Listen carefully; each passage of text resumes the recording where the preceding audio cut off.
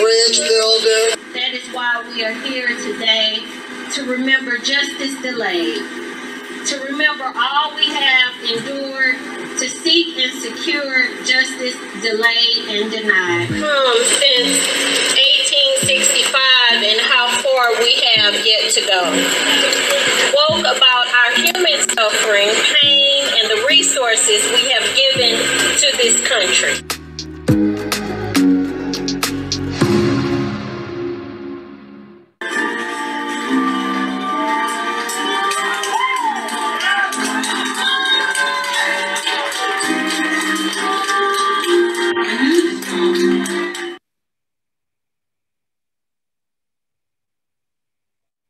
Okay, welcome. We're so glad you are here. To our state of Illinois leaders, municipal dignitaries, community stakeholders, we're especially honored to receive join the meeting, and I'm gonna give you a pass. A huge hug to our fellow social advocates and teammates, Sierra Club Kaskaskia Group, Moms Demand Action, Indivisible Metro East, and United Congregations Metro East. Welcome, welcome. As we move through today and go on this journey in honor of Black History and Juneteenth, we'll pause each time and reflect on a very poignant speech, a place in history right around Civil War, the Gettysburg Address. So we'll read the first verse now. I hope. Yeah. Mr. Taylor?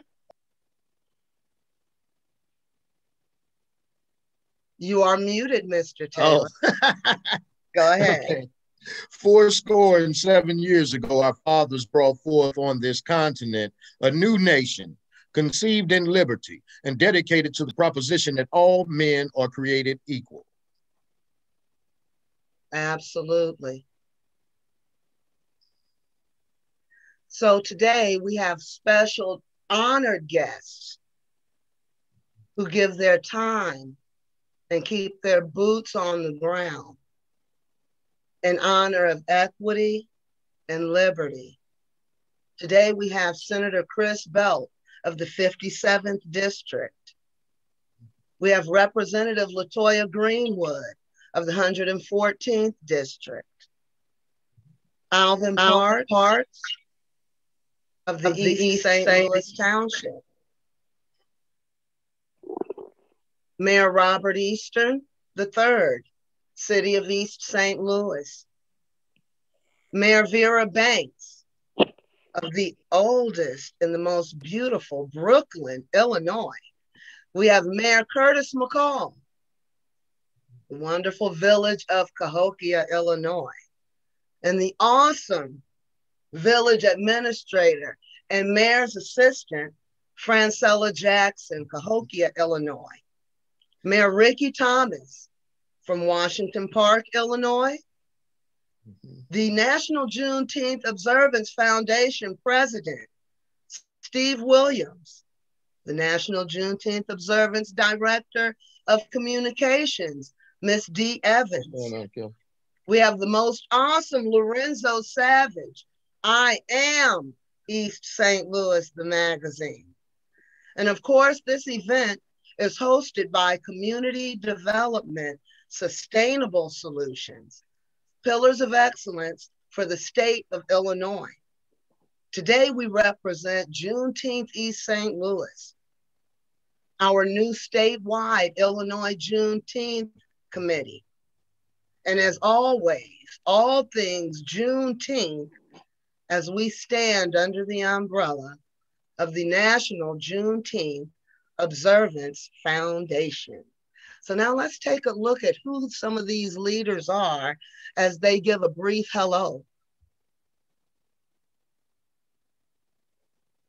Mr. Steve Williams, NJOF. Holla if you hear me.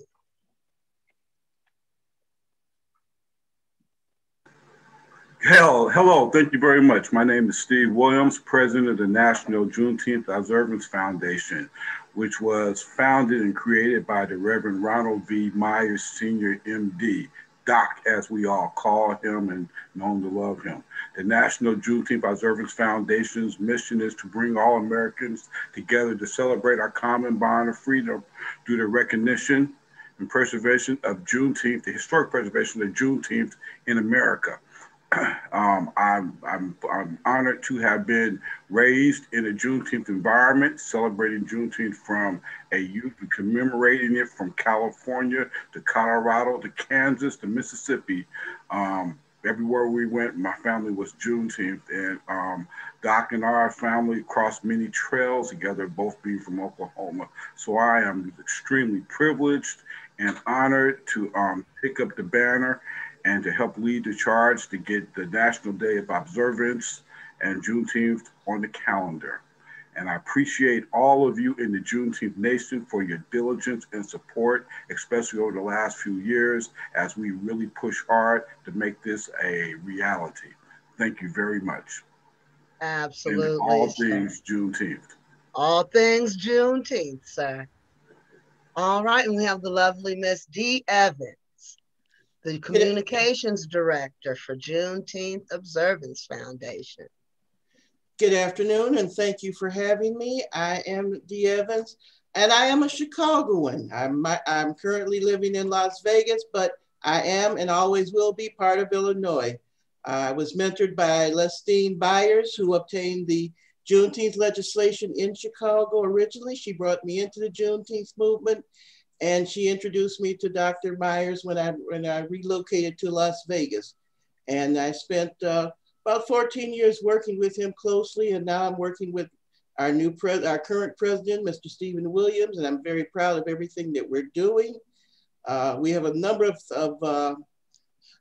projects going on that I would love to have you join us on Saturdays on our conference call so we can tell you more about what the national unit is doing. All things Juneteenth, and thank you for everything. All things Juneteenth. Okay, what about our lovely National Miss Juneteenth? Did you know that we had a National Juneteenth Queen? This is something that we've brought about in our first year in 2020. Miss SANIYA states, I pride myself in being a natural leader, creative problem solver, a great communicator. These are all qualities that I believe are characteristics the National Juneteenth Queen should possess. The attributes I can bring to the program are interpersonal skills, teamwork, and a strong work ethic. Absolutely. And we are so proud of her. Is Miss SANIYA on the call at the moment? No, she is not. She is trying to get in. If she's unable to get in, it's asking her for a meeting ID and passcode. Good afternoon, Stephanie. Good afternoon. Absolutely. And could you say something about Miss SANIYA as we get her on? The passcode is 922967. 967. All right. I just sent it to her. No, I didn't. Hold on. 922-967. She's on the phone with me. My name is Sylvia Lewis Harris, and I am the president of the Delaware Juneteenth Association. We have been celebrating Juneteenth for the past this will be our 27th year. We too have, we cherish our history and freedom, and we try to bring it to everyone around the world, in the country and around the world. SANIYA is 18 years old. She was formerly Miss Juneteenth Delaware. And after competing in the scholarship program, the National Miss Juneteenth Scholarship Program at Memphis with NJOF, she was crowned the inaugural National Miss Juneteenth. So she is very, very excited, very happy. And she is gung-ho about making Juneteenth a national holiday, and her platform, which is domestic violence prevention And she says, log into juneteenth.us and sign the petition. Absolutely. And I thank you so much for that. Later, as we talk about why we're loving our direction, I would like to give you and our lovely queen an opportunity to chime in on why we're so happy about where we're going. Thank you. SANIYA just made it in as well. Absolutely. Miss SANIYA, would you like to say hello, queen? Hello, everyone. How are you today? Hi. Hi. Thank you for gracing us with your presence. We're so honored that you represent us. You are so beautiful and talented. And as we move through the program, we'll give you an opportunity to speak more about your platform, okay? Thank you for joining us. You're welcome. Thank you for having me. Oh, we're just so tickled pink about her. And then, of course, we have our awesome state senator, Illinois 57th District, Christopher Belt, in the house. Christopher, I had to put up these moving poses because that's how we feel about him. He honors us in every step he's been taking as he's taken on such a heavy role for our state.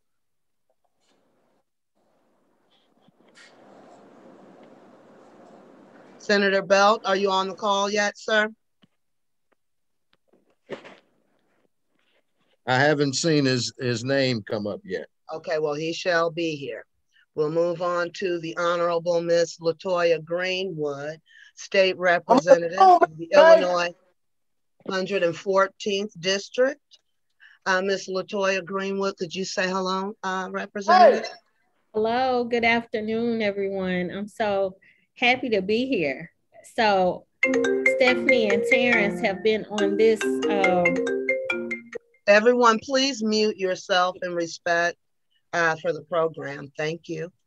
Stephanie and Terrence have been on this journey with Juneteenth for a long time. And I would like to think and to say that I've been right there with them every step of the way. So you have. This is an exciting time, and I'm just happy to work with you all on all things Juneteenth and what I can do to support in the state of Illinois. Thank you. Absolutely, ma'am. Again, thank you. And as always, we have the Village of Cahokia's very own Mayor Curtis McCall and Francella Jackson, the mayor's assistant. And just as the picture states, they've always been there as well. We can't say enough about the respect and love that we have for this village, this community, their history, and their direction. Please say hello without giving away your direction on where we're going. Yes. Well, good afternoon. Good afternoon to everyone. I'm Mayor Curtis McCall, Jr., the mayor of the wonderful village of Cahokia. It's an honor and a pleasure to be here to you guys, Stephanie and Terrence, and all of our distinguished guests this afternoon. So I just would like to say thank you for the invite, and we appreciate all of your efforts in making this a national holiday. Absolutely, sir. Thank you and bless you. Ms. Jackson?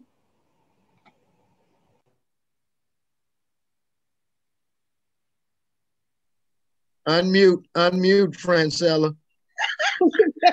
Sorry. Let me start over. To the Taylors, as Representative Greenwood said, they've always been on the forefront of this Juneteenth celebration. It is an honor to be on the call with my boss, Mayor Curtis McCall, who was the first mayor in this area to issue a proclamation for Juneteenth. So thank you, Mayor McCall, for your leadership in that effort. It's also an honor to be on the call with Mayor Banks. As you know, Brooklyn is the first Black town. Just an honor. So I'm going to enjoy this program. And as an abolitionist said, that she could free more people if only knew they were free. We're going to have to let our people know that we are free. We're going to have to let them know to be free, because this country is ours. We built the White House. We built the Capitol. We did a lot of things. It's time for us to let our people know that we are free and take back our country. Thank you. Thank you, Francella Jackson, administrator of the Village of Cahokia. Again, our honor and support in everything that you all do. You all are the best. Thank you so much. Now, without further ado, just as we were stating, we have the lovely Mayor Banks, who has agreed to be with us today. The village of Brooklyn, Illinois, is the only Black town founded in the U.S. in the 1800s and survives as a living community. Priscilla Baltimore is locally remembered and respected as the founding mother of this town. Mayor Banks, please say hello. Good morning. Hello, everyone. Happy Valentine's Day. And I want to thank you for inviting me. This is the first Juneteenth Zoom call that I've been invited to attend, to participate in. Brooklyn is the oldest unincorporated community, African-American community in the United States of America. And I'm very, very proud and honored to be called the mayor. I wear the title doesn't wear me. I have an open door policy. I want to thank Senator Belk, State Representative Greenwood, for all of your support and the way that you guys come through for the Village of Brooklyn. We are a proud community. And you know what? On Friday, we vaccinated 180 people in the Village of Brooklyn. Thanks to Eastside Health District and the good work of the National Guard. I'm proud to say that, and I just want everyone to stay safe, wear your mask, practice safe distancing, and wash your hands. Have a great day. We honor you and we love you, and we're so happy that you're here, Mayor Banks. You're a very strong woman, very strong-willed, very opinionated, and that is what our oldest community needs in order to thrive and survive. So thank you for being who you are. Thank you. The City of East St. Louis, Illinois, Mayor Robert Eastern III. Sir, are you on the call? I haven't seen him or Sarah yet as well. Okay, all right. We will move on to the East St. Louis Township Supervisor. Nor Alvin. I just sent him a message. Okay, thank you very much. I did see Rickie Thomas, Mayor of Washington Park, Illinois. How are you doing today, sir? And I know when we stopped by and told him about Juneteenth, when we talked to him about the census and the importance of that, he's always answered our call, always been there, just as well as he wanted to make sure that his community honored Juneteenth. That was one of the first things he did when he took office there. Mm-hmm. Sir, can you say hello?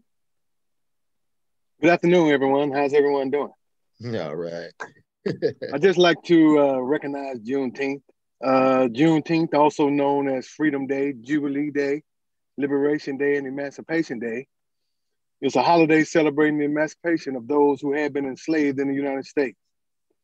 Now, Juneteenth in Galveston, Texas is now celebrated on the 19th of June throughout the United States. Juneteenth is commemorated on the anniversary date of June 19, 1865, announcement by Army General Gordon Granger proclaiming freedom from slavery in Texas. So therefore, after becoming a mayor in the Village of Washington Park, knowing that we needed to honor and recognize those who had been enslaved throughout the United States and those who received their freedom in Texas, we recognize Juneteenth as a holiday in the Village of Washington Park, where we are, I'm sure, the first community who recognize that holiday and give our employees the day off on Juneteenth. I'm moving there. We love you, sir, and you keep doing what you're doing. It's an honor. All right, I am East St. Louis, the magazine, Mr. Lorenzo Savage and Charmaine Savage, the founders of such a wonderful voice for our community, to let people know that we have people that live and love here in our town. Are you on the phone, sir? Good morning, everyone, and happy Valentine's Day to all you beautiful ladies out there. I want to first thank Community Development Sustainable Solutions for continuing the great work that you guys do. You know, the census work that you guys have done, I think we all need to give y'all a hand, because throughout all the communities, Washington Park, Centerville, Cahokia, all those communities, East St. Louis, you guys stepped up to the plate and really got our numbers up. You know, and so I'm just happy to be here to, you know, recognize the need for Juneteenth. We know that there were people in Texas, like the mayor said, you know, who didn't get the message until a month later. Right. You know, so we need to take this opportunity as well to recognize that Black people, you know, of slave descent need reparations. We have been marginalized. We have been set aside. We have not had opportunity in any realm of economic development to truly be a part of the American system. So I want to thank you for the opportunity to be here today. And I want to say that I am East St. Louis, recognized as Washington Park, Cahokia, Centerville. You all have, you know, Allerton, all of the 5 boroughs. You all have people that we will start recognizing now. I'm telling you this right now, that I am East St. Louis will recognize those people, as well as people from East St. Louis, you know, until you get your own magazine. And I hope that happens. So thank you, Stephanie. All right. Terry. I thank you for saying that, Mr. Savage, as the owner of the magazine, because it really is our whole Southern Illinois region that needs to be uplifted. And thank God you've got the heart to see, hey, you know, that you can spread it out a bit. So thank you, sir. And thank you for being here. All right. We can't forget Brooklyn either. And our senator just left me a message and said he's hopping on now. Okay, very good. Very good. Okay. All right. So, Mr. Taylor, you want to take this slide away, sir? Okay. Now it's kind of small, but I'll do my best. CDSS is an organization of professional people living and working in the same community we serve. We create and foster feelings of fellowship with others sharing common attitudes, interests, and goals. As grassroots agents, we innovate outdated processes. Okay, wait, let me go again. As grassroots agents, we innovative, outdated processes, engaging citizens so we may take collective action resulting in solutions we can apply to common problems. We are transforming agents, providing relevant programs and events with a mission to create and sustain community and economic development. CDSS East St. Louis remains true to its vision and mission towards equitable and sustainable solutions to end systemic racism and crime via community and economic development efforts that civically engage. Our focus areas are education and workforce development, environmental and economic sustainability, social equity, and Juneteenth, the National Day of Observance, baby. Absolutely. And as always, you can get involved with our work readiness programs. We're very keen on parent involvement, and we realize that through a statewide program, parent mentor program, and we also have a national apprentice program where we are building teachers and paraprofessionals across the state of Illinois. So again, as we said, during this program, as we begin this round of questions and this review of our history today, we will reflect now on the second verse of the Gettysburg Address. We've determined who all the troops are on the field, and we've all said hello. But now we are met on a great battlefield of that war.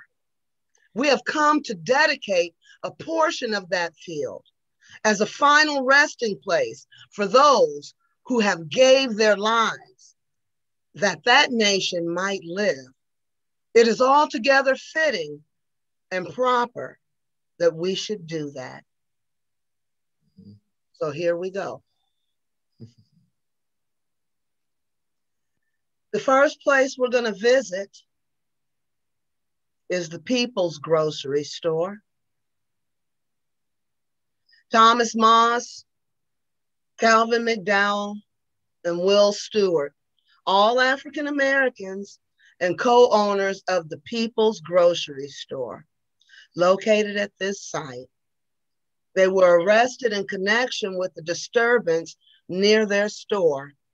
Rather than being brought to trial, they were lynched on March 9th, 1892. Moss's dying words were, "Tell my people to go west, because there is no justice for them here."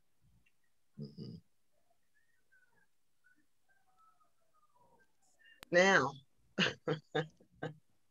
now that we're looking at each other, you know, 1892, you know, there was an editorial published 2 months later, the first in what would be her famed anti-lynching series. Wells specifically called out the murder of the 3 grocers while debunking the trope of Black men raping white women, a common pretext used to justify lynchings.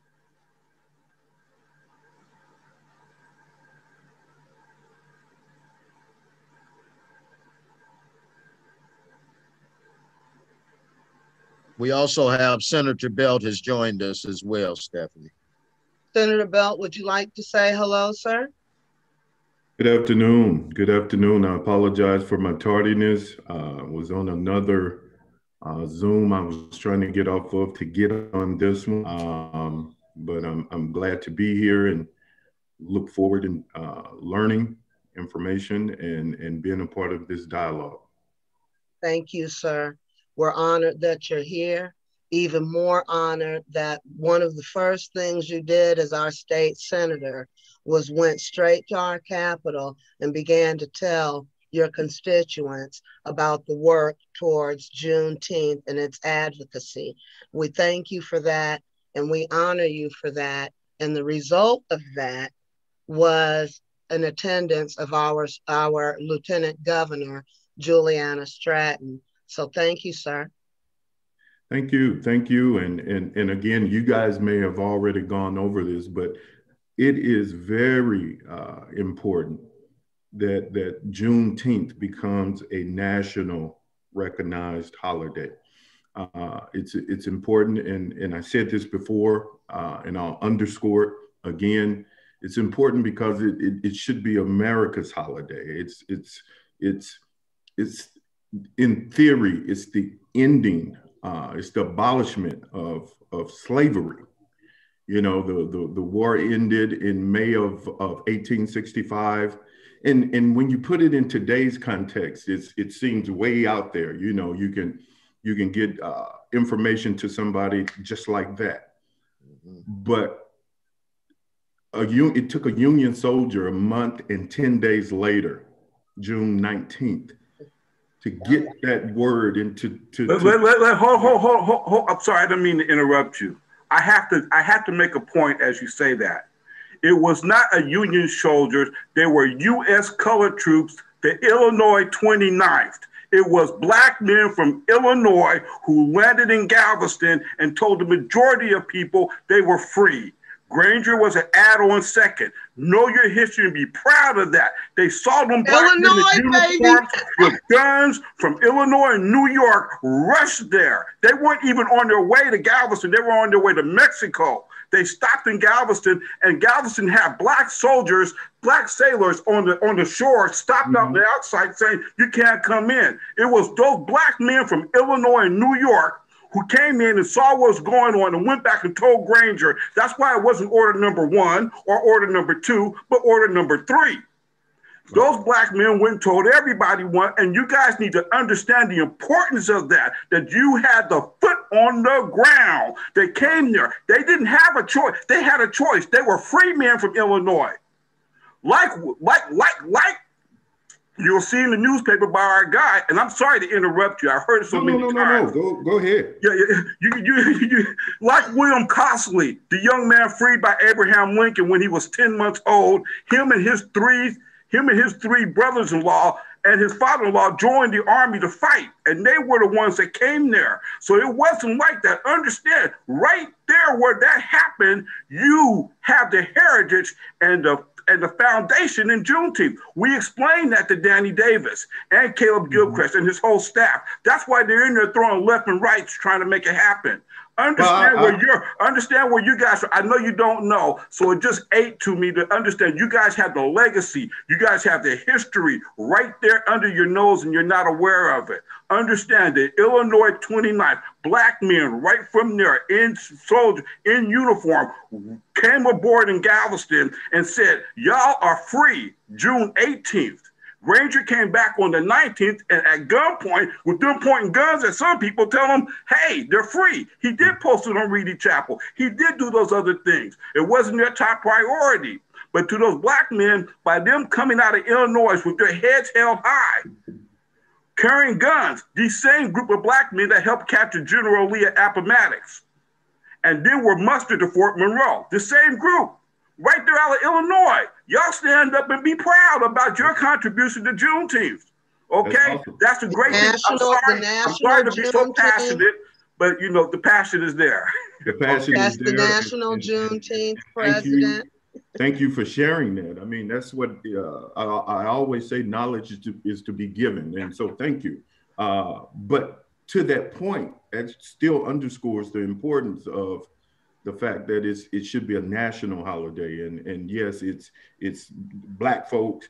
It impacted us, but it's the ending. It's in theory the abolishment of American slavery, right? And that's something that we should be proud of, not just as black people, but as a country.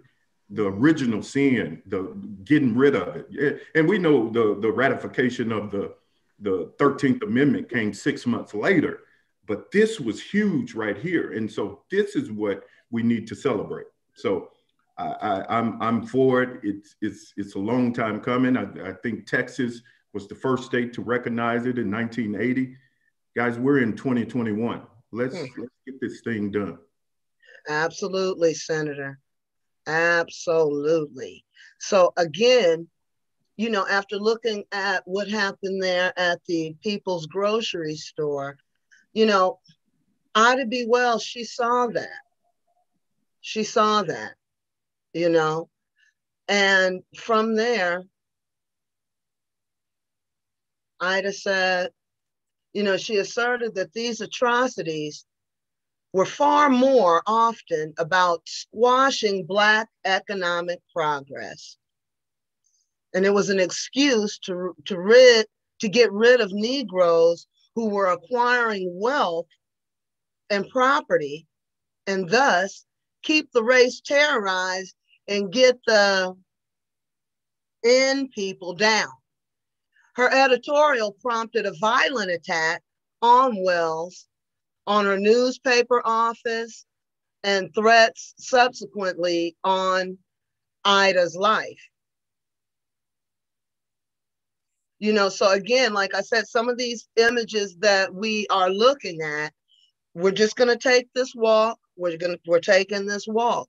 So heeding her friend's warning, you know, she encouraged Black people, you know, hey, y'all, we need to get out of here, because just like she heard, you know, there is no, they don't value us here. So more than 6,000 people turned around and fled with Ida during that time, which leads us to Emmett. You know, on August 28th, 1955, while visiting family in Money, Missouri, 14-year-old Emmett Till, an African-American from Chicago, is brutally murdered for allegedly flirting with a white woman 4 days earlier. Just 4 days earlier. You know, the Emmett Till murder trial brought to light the brutality of Jim Crow segregation in the South and was an early impetus to the civil rights movement. And you know, in 2017, it took all the way until 2017 when an author by the name of Tim Tyson wrote a book called The Blood of Emmett Till and revealed that Carolyn Bryant, the woman who alleged that she was attacked or touched, she said she had never been touched, threatened, or harassed. She said nothing that that boy could have ever done could have justified what happened to that boy. Let's take one more look here.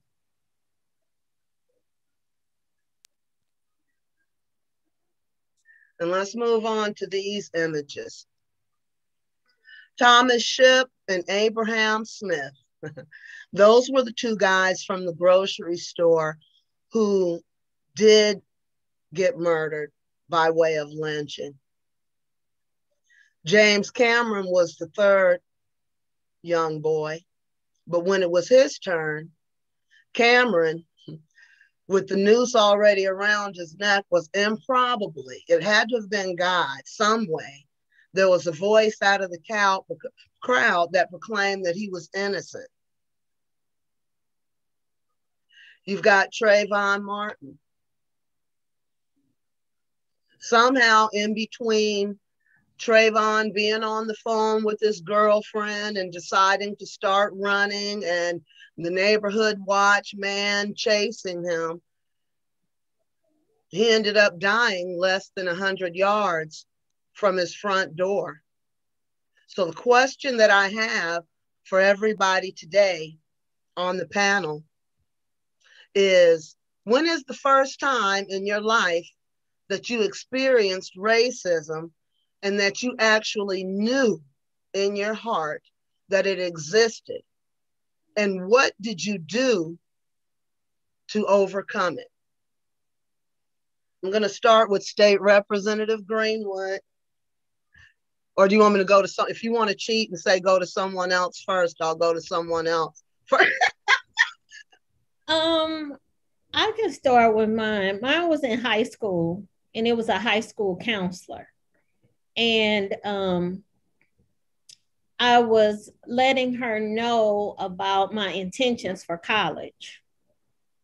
And she proceeded to tell me that she thought that some local community college would be a great choice for me at this time, and did I really think that I could get into the schools that I was applying to get into. So that was my first taste at racism and the way people perceive you. There are already biases implanted in them on the way they view Black people, Black students. And it was something that could have been very discouraging, but it was not, because, you know, I was just thinking she is really out of her mind. But it was just something even more for me to prove to her that not only her, but people like her, that not only can I apply, but I can get into these colleges, which I did. So that was my encounter. That was at Altau Catholic High School. Wow. Yeah. Which college? Well, I attended Michigan State University, so but I had plenty of offers to attend, but that was the one I chose. So thanks. Thank you. Senator Bell? Mine was my freshman year at Illinois State. I was walking back to my apartment, and it was about 10 o'clock that night, walking back to the apartment, and a car came down the street, and they threw a cup at me, a red cup. And they told me to go back to Africa, you monkey. And that was the first time I had ever personally had experienced anything like that, you know, coming from a predominantly Black school district like East St. Louis. You weren't exposed to that. And so when I was at college, 17 years old, that's when that happened to me. And it's just built up a resolve in me just to show up and show out even more. So that's it. Kudos to you. Kudos to you. Mr. Williams, Steve Williams, how about you, sir? President. I have to give a disclaimer first, okay? I have grown a lot in my years, okay? And I have learned to temper myself a lot with that. But I will tell you, the first time I experienced racism, my family, I grew up in a military family, and we went to go live with my mom in Denver, Colorado. People don't know much about Denver and this history there, and I won't go into it, but Denver was one of the most segregated cities in America in the 70s. It was so segregated that they forced busing, right? And they blew up buses. They set them on fire. They tried to attack them and shot them with that. I was bused from Park Hill, the beautiful Black neighborhood of Park Hill, home of Philip Bailey and Pam Grier and Hattie McDaniel and all them. We were bused from the beautiful neighborhood of Park Hill, and we were bused to South Denver. And I was in junior high school, 7th grade, and there was a 7-Eleven down the street from the school. So I decided I would go to the 7-Eleven before school because we got there. Denver schools are big. I'm walking down the alley, and 5 white boys come up to me and say, "Hey, what you doing?" And I said, "I'm going to the store." Not in our neighborhood. One punched me in the head. I hadn't been punched in the head before, but I knew one thing. I took off. Boom, I ran. I said, never again, they couldn't catch me. The next day, that weekend, my brother and I caught the city bus all the way back to the neighborhood, and I put a pile of alley apples in a stick there. And I waited the next Monday, and they chased me down the alley. And when they came around the corner, they all got cracked. And I got back to school, and I was suspended. And I spent the next 2 years doing stuff like that in the school. Okay, how about you? How about you, Mayor Curtis McCall? Yes, ma'am. I'm not going to go as far as the first, but I'm going to give you the most recent as it would apply. Back on April the 7th of 2015, I won the election to become the mayor of the village of Cahokia. And so, for those of you who don't know, I became the first Black mayor of the village of Cahokia's history, which was established years and centuries ago almost. And so, leading up to that election, there was a lot of racial undertone within the city.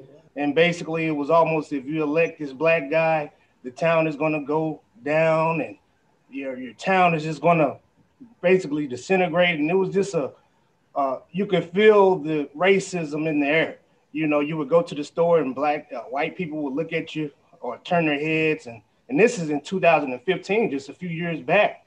And so once the election happened on April the 7th, and I did become the first Black mayor of the village of Cahokia, I think it all came to a culmination at my board meetings. And so my very first board meetings, it would be mobs of, tons of people that would just be angry in my board meetings and be very disrespectful, hateful. I couldn't talk. I couldn't get the meetings going without them screaming, "You cheated," or "Get out of here, N-word," or we hate you, and all of this. And this is in 2015, you know, just going back a couple years ago. But how I dealt with it was that I internalized it, and I never really wanted to. I always told myself that I'm not going to portray the stereotype or the images that have been put out towards Black people through the media, which was the images of an angry Black man, an image of someone who's just going against you or just coming out and not being professional. And so I always wanted to just maintain a level of professionalism and courtesy at the same time, because my theory was that I could kill him with kindness. And I believe that eventually that happened, but I had one great role model, and that role model was our former president, Barack Hussein Obama, because I studied Obama, because it seemed like at the very time that I was going through what I was going through, he was going through what he was going through with the Senate and everything he was dealing with. And so I just kind of patterned my mannerisms after that. And eventually, after a year or so, the meetings calmed down. And to this day, no one has, they've accepted me for who I am as the mayor and not just looking at my skin tone. There it is. Beautiful. That's beautiful. I call that like acceptance, commitment. You just walk the walk. You just got to stand up to it and just keep going. And that's the type of leader that you've been. You have been amazing. You have been amazing, sir. You really have. What about you, Mayor Rickie Thomas?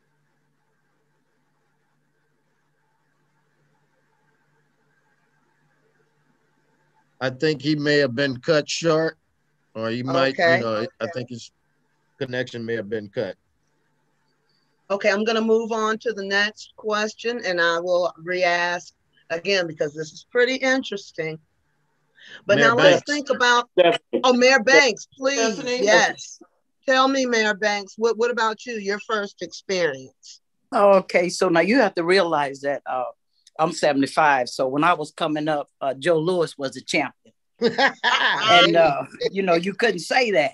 You go to the grocery store and ask the butcher, you singing Joe Louis is the champion of the world, and the white man say, what you say? And you say, if you ain't got rabbit, give me squirrel. So that's when I came up. So I think my first encounter was in 1956. We had, the reason I remember that so well is because we had a Mercury Montclair, and it had like a big Z on the side. And my parents took my siblings and me to Shaw, Mississippi, which is where that's their home. And growing up in Brooklyn, everybody's Black, you weren't discriminated against. We were a pretty prominent family. So we never were discriminated against because everybody was Black. Nevertheless, we went to Shaw, Mississippi, and our parents let us go to the movie. And we didn't know anything about Black and colored and white water fountains. So my sister, who is a couple years older than I am, drank from the water fountain that said white only at this movie theater. We didn't know that the balcony was the best seat in the house. We didn't know that. But we had to sit in the balcony, and the only water fountain was on the main floor. So my sister happened to drift downstairs away from the rest of us. It was like 8 of us. And she drank from that water fountain. Well, she never came back to where we were. So we started looking for her. Come to find out, the police had her at the police station. And they held us there at the police station in Shaw, Mississippi, and had my older cousin walk back to her parents' house to get my parents to pick us up on the way out of town. And that's what they did. And, we never actually ever went back, but that was in 1956. And that was my first encounter of racism. But you have to realize, I'm 75 and I was born and raised in an all Black town. Wow. Now, my most significant, go ahead. Go ahead. No, ma'am, you go ahead. No. Yeah. Well, my most significant encounter with racism, I had a job at the Boeing Company in Seattle, Washington, and my background is power machine operator, sewing. So I knew blueprints, and I was trying to get a job as a inspector. They call it inspection. Anyway, they didn't want to give me the job because I was Black. Come to find out, it was during the same time when affirmative action came into existence. Well, little did people know that affirmative action wasn't for Blacks. It was for white females who parents, say their dads, you know, all of those old buildings that you see those old Caucasian men. Well, all of them didn't have sons. So they wanted to put their daughters in charge on the board. So they came up with this affirmative action law to be able to put white people in place where they wouldn't ordinarily be able to go to, because these big rich people that had these businesses didn't have sons to leave the business to. Anyway, they didn't want to give me the job. So my union rep came up with this affirmative action thing. And so I told him, you know, don't give it to me because of the affirmative action. Give me the job because I deserve it. I have a college education. I know blueprint reading. And, you know, I can't see why you have to, let two of us get that position because I qualify. And I ended up, when I retired from the Boeing company, I was handing the keys to the pilot on the flight line. Yeah. So it ended up with a good story.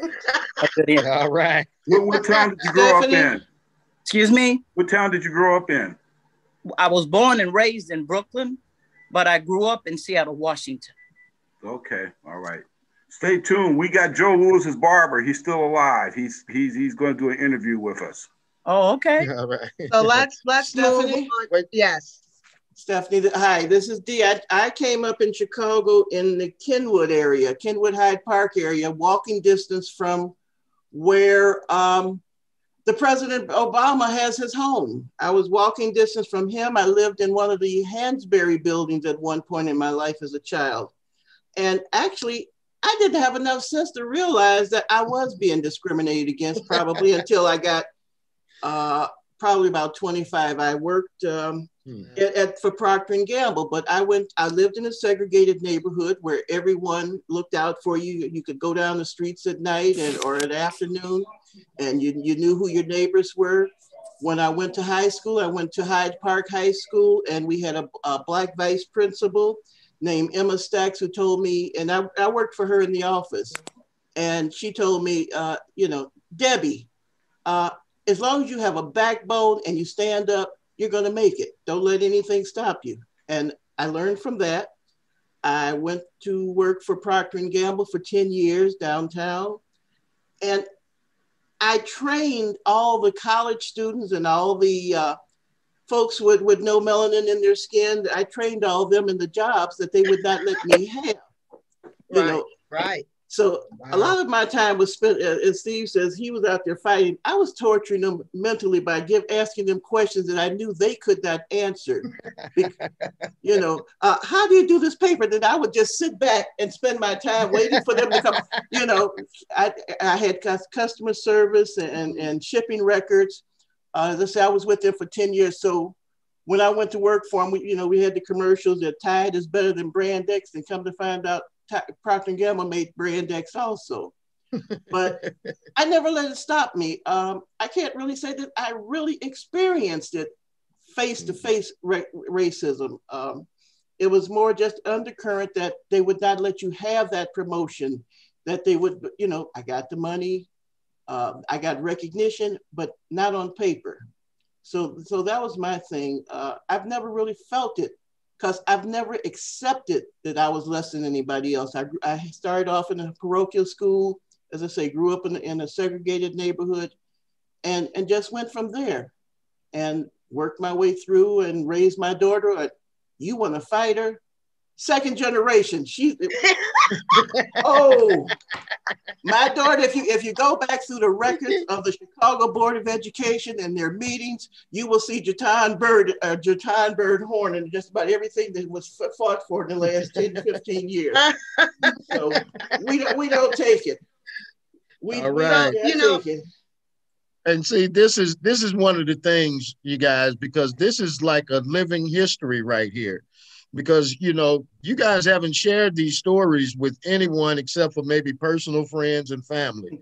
So this is actually a living history that we're going through. And Francella, I would love to hear yours. I would love to hear your story as well. You and Lorenzo.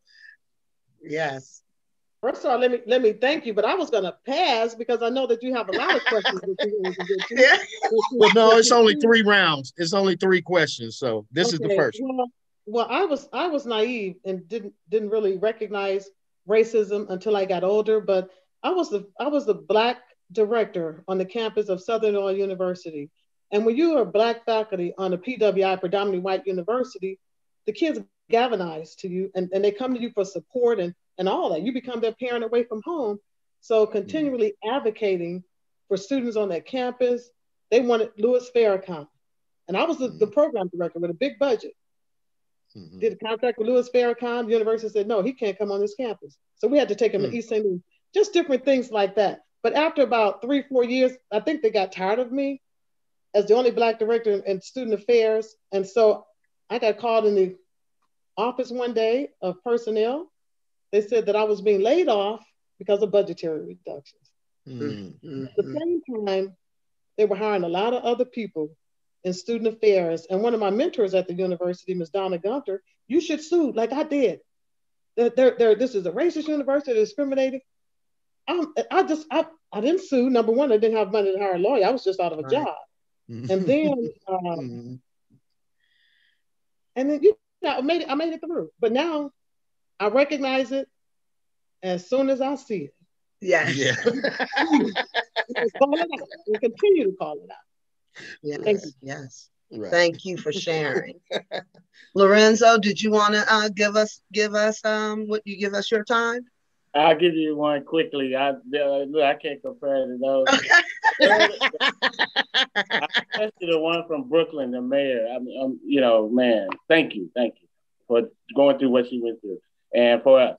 And what I was, the earliest I remember was in Granite City. I think I was like 7 years old, and my mom, she liked to shop at Glick's. You know, I don't know if you guys remember Glick's, and she would put our stuff on layaway, you know, in June. And then we would go up there in August, September. So we were walking in Granite City. And me and my little brother, my older brother and my little sister were walking with her. And they, you know, some European Americans, you know, called out the nigga, go home, you know. And I was about to say something because I'm from East St. Louis. But my mama is from Eagle Park. She's from Madison. She's from that area.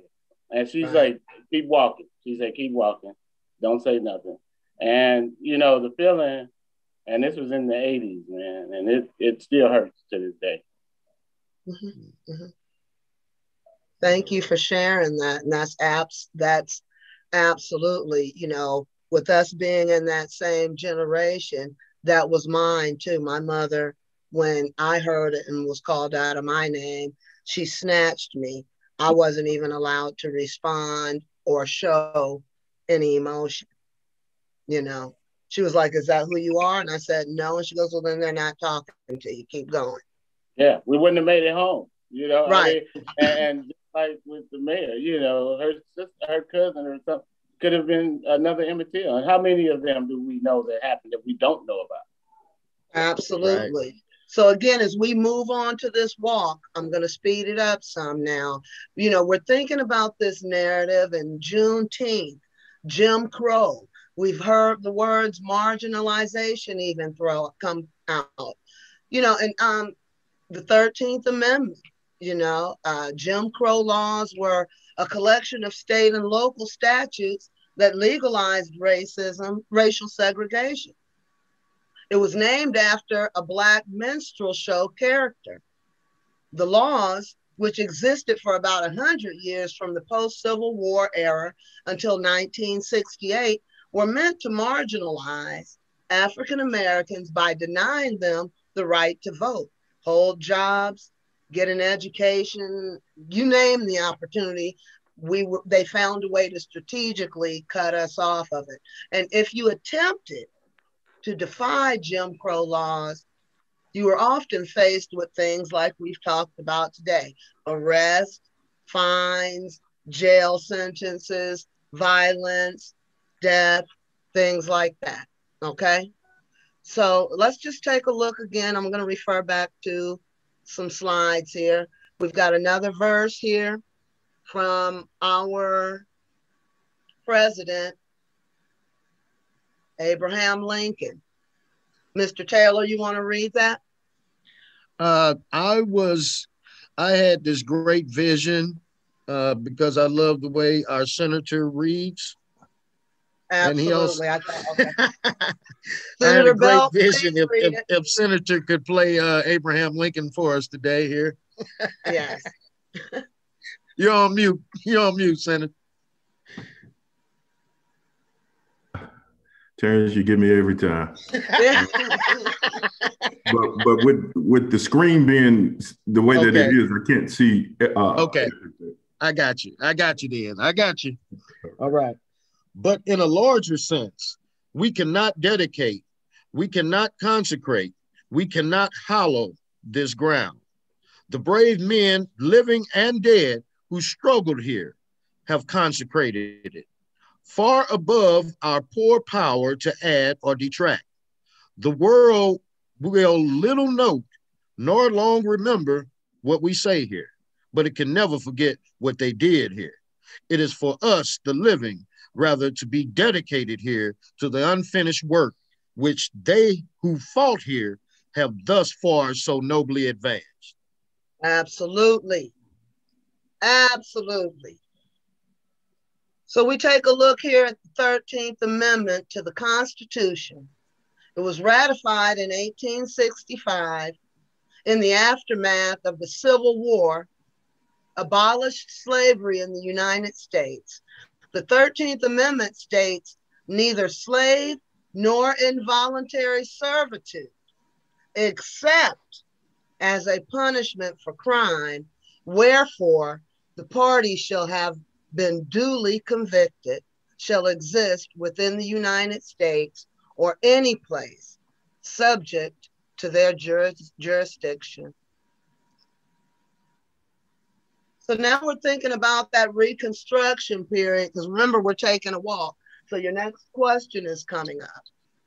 You know, that Reconstruction, you know, these two sides, they had to find a way to get together and pull back together policies, all the things that we saw getting done now after each election, kind of, you know, but they also wanted to find a way to box up what had been done during slavery into some kind of neat little package and create their own narrative. But no matter what narrative they were putting out, every year in honor annually of our African American Freedom Day, we would come out and we would keep the fires of hope burning to continue the great work begun by President Lincoln. All men are created equal. And I know that our NJOF president has a lot to say, but please hold it, sir, because when it comes to you, you can open it up with both barrels. So now we ask ourselves, you know, we see Trayvon, we see the survivor of the People's Store. We have Miss Opal here who is 93. And she says at 93, I don't want my walk to be in vain. She's been going across the United States raising awareness for Juneteenth and signing this petition. It's very important that we continue to open up discussions about past law. Sorry, Steph, do we know how many miles Miss Opal has walked so far? We don't have a tally on it, but she walks 2.5 miles at each one of her sites to represent the 2.5 years between the commencement of the Emancipation Proclamation and the arrival of the U.S. colored troops in Galveston. So with that in mind, you go ahead and be the first one to answer. what comes to mind? How important is Juneteenth to an equitable future? Oh, me? Yes, sir. The importance of Juneteenth brings balance, you know, to America's freedom celebrations. I have to say this, Doc Myers was my mentor. More than that, he was my sensei. If any of you who understand martial arts know the difference between a teacher, a mentor, and a sensei, you know, whenever you can have a sensei who will go to war with you and bring you into it, that's what Doc was. And so this discussion was ingrained into me about the importance of Juneteenth for America. Okay, understand, us as Juneteenthers, we don't need the holiday. It was already a day off for me. It was already a commemoration for us, okay? The holiday of Juneteenth is for America to make it live up to its creed. It brings balance to the celebrations. Doc's best saying was, the 4th of July freed the land, Juneteenth freed the people. Amen. All the people, because in order for you to keep somebody in slavery, to keep them down, you've got to be tied to that, okay? Juneteenth completes the cycle of freedom celebrations for America, okay? We have to acknowledge that, and America has to acknowledge that, and that is the awareness of the ending of chattel slavery. And understand this, people, everybody, especially us, our people, understand it's the end of chattel slavery and the beginning of our pursuit of liberty. Okay? The one thing which cannot be legislated is the beginning of our pursuit of liberty. And every time that you see someone successful from the beginning, it is always about liberty. Okay, it is always about liberty. The first writing about us by us, Lemuel Haynes, it was called An Extension of Liberty. He wrote it at the same time they were writing the Constitution. And he talked about the liberty more than freedom. So we have to be able to get there. My favorite saying when it comes to acknowledging the importance of Juneteenth is the guy who got it started in the 20th century, A. Philip Randolph. The Poor People's March was organized on Juneteenth, 1968. And he said there is no reserved seats at the banquet table of nature. The key Juneteenth mentality. So the importance of it being instilled into the American psyche is vitally important for it to be recognized as a day of observance, for them to take time out and to execute certain things to bring acknowledgement to Juneteenth. It is vital, it is essential. Juneteenth is core on everything. And I would just like to let you know that behind the scenes, while you hear all this public uproar about everything going on in the government, we, the National Juneteenth Observance Foundation, have been contacted by the left, the right, and the middle about can we do about Juneteenth and how can we get it overboard, okay, on board. So let you know it's going to happen. We just have to make sure we have control over how it happens. Absolutely, sir. Okay, so I'm going to go straight to Senator Belt. How important is Juneteenth and equity? Again, to echo some of the sentiments of Mr. Williams, it's important because it underscores, it acknowledges the wrongs done to a people, right? If America fought for independence to get freedom from the British, the tyranny of the British, then surely America should celebrate being free from slavery, putting an end to slavery.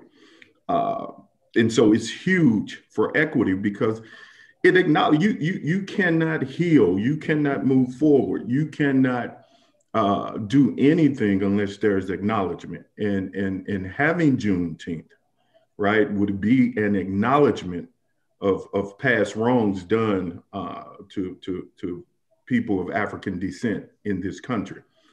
From there, you can start moving forward about equity, having that real conversation, because at the end of the day, equity equity really is about, it's not about fairness. A lot of people use those words as synonyms, you know, it's not about fairness. You know, equity, there's a difference between equity and equality. Equality says you give everybody the same thing. Equity says you give me what I deserve. And so when we start having that discussion about equity, I say it in the Senate, and I'll say it to anyone who will listen. Some of the issues that we face today are based off fairness. And when people hear you talk about, you know, give me this, or this is ours, or we deserve this, they base it off fairness. And you cannot even begin to have a discussion about fairness until we reach equity. And then once we reach equity, we go forward and we can be fair. There are some instances where we're demanding that, you know, you get 2 balls and we get 4, right? That's not fair, but that's equity, you know, because we have to catch up. And so right. To your point about equity, you know, we're fighting for it in the Illinois legislature. The Black Caucus have been moving equity pieces in trying to get a more equitable society for people in Illinois, all people, be inclusive. And so to come full circle again, I think it's important. You have to have acknowledgement. You have to atone for what's been done. And I think the acknowledgement and a full day, as Mr. Williams said, we Black folk already celebrate Juneteenth. They take off whether it's scheduled or not, but, you know, and so they do that. But the United States need to understand that they need to grant this day. They need to say, okay, it's a national holiday, and we recognize, again, in theory, the ending of the abolishment of slavery to a people based off color. So that's my take on it. Thank you. State Representative Greenwood. How important is Juneteenth to equity? It's very important. It's everything that the other speakers have said. I don't like to be redundant, but it's about rededicating and re-educating ourselves in the fight for, I'm happy Senator Belt really broke down that difference between equity and equality, because like he said, the words are thrown around and some people don't really understand the meaning. So that's all I have to say. I thought the previous speaker summed it up well. Absolutely, thank you. Let's see here. What about Mayor McCall? What do you think, sir? Yes, ma'am. I'll be brief. I just think that Juneteenth is equitable for the future because it advances that core premise of one nation under God, indivisible, with liberty and justice for all. Because it's not just Black history, this is world history. That's right. That's right. All right. And then now I'm going to skip. Wait. We got Mayor Banks, and she will be, Mayor Banks is going to be issuing a proclamation to us this year. So Mayor Banks. We were going to leave that for the last round for all the good stuff. Oh, okay. After we're going through this difficult time, we're going to end up on top on the positive. So the state rep and the senator, they're about to go ham on all the good things happening here real soon. So, Mayor, I would like to hear Mayor Banks's response. Oh, as far and then as I would like to give our queen a chance and an opportunity to answer one of these questions, and she will be included in the last round as well. So what do you think about equity and Juneteenth? How important are those two items? Well, in my estimation, equity is like stakeholder ownership, being a part of. And most of the time, if you have a vested interest, then you're dedicated. It's more about you and about us. And Juneteenth is like a day of freedom when the shackles were, you know, taken off. And I own this, you know, this is me. This is who I am. And just like I would celebrate my birthday and Christmas and Easter, and, you know, we even have a tooth fairy. I'm going to make it a decoration in Brooklyn where June 19th will be declared a holiday for, you know, I mean, hey, Juneteenth. Absolutely. All things Juneteenth. All things Juneteenth. Absolutely. All things Juneteenth. And we got Lorenzo Savage as well. So we want to make sure that Lorenzo brings the voice of the magazine as well. So Mr. Savage, can you answer that question briefly, please, sir?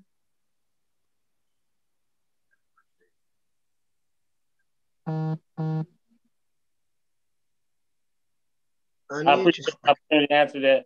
Well, I tell you what, I think every day is Black History Day, first of all. And Juneteenth is another opportunity for people to recognize the struggles that we have overcome, in spite of everything, all the pitfalls that have been put in our place that we've overcome. You know, when we were slaves, Europeans were given hundreds of acres of land for free. And so the generational wealth issue cannot be solved without a redistribution of wealth. We have to say that, and we have to say reparations. I don't hear a lot of people saying reparations. I've been pushing it out there. I might be wrong, but the Indians got reparations, the Japanese Americans got reparations. Why the slaves can't get reparations? Is the check too big? Tell me. Not for me. Okay, just in the interest of time, I'm going to move on to the last set of slides and the last questions, and that will give everyone that opportunity to give some final thoughts as well as some uplifting views, okay? I have to stay in front of my triangle there or else my teeth won't be all right, that's just a side note in case anybody was curious. Okay. Here's our last round.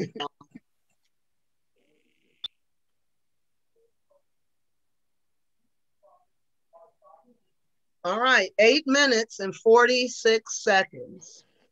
George Floyd Jr. was an African-American man killed during an arrest after a store clerk alleged he had passed a counterfeit $20 bill in Minnesota. Derek Chauvin, one of the 4 police officers who arrived on the scene, knelt on Floyd's neck for a period initially reported to be 8 minutes and 46 seconds.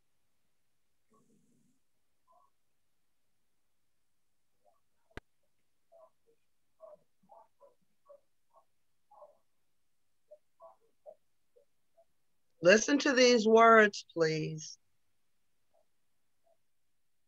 I just want to be free. Same as kind, I can't breathe. Rest in peace, George Floyd. To be equal. Trying to let you know that I can't breathe. Whoa. Somebody to help me. Trying to let you know that I can't breathe. I got the weight of the world on the back of my neck.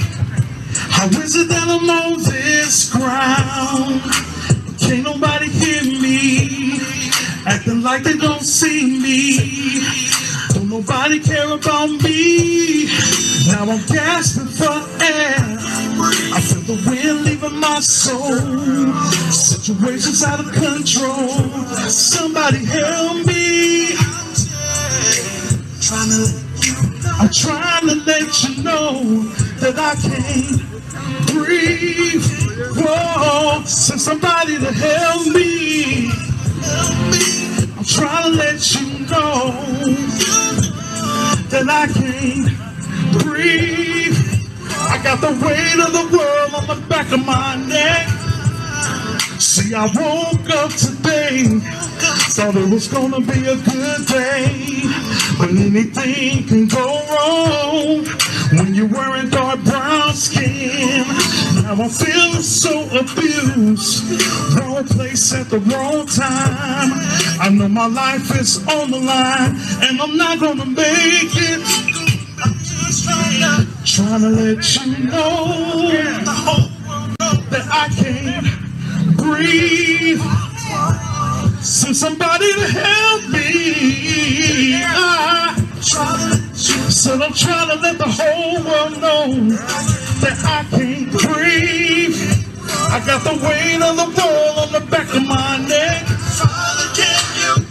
Can you hear me?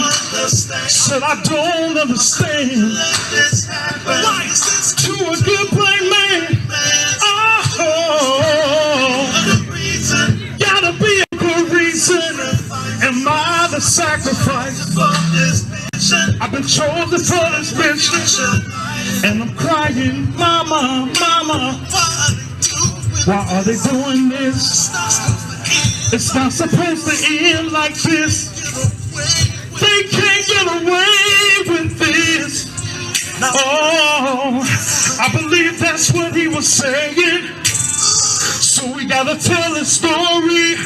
Oh, I can't breathe. Happy Juneteenth.